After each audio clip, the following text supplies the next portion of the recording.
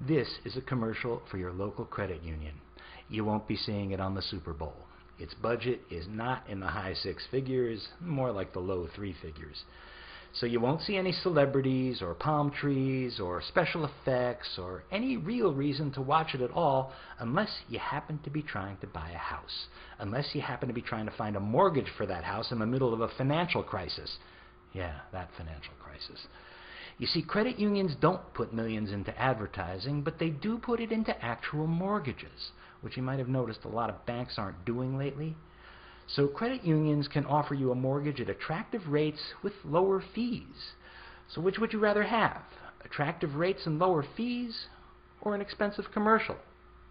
I'll let you think about it. If you're looking for a mortgage or it's time to refinance, find out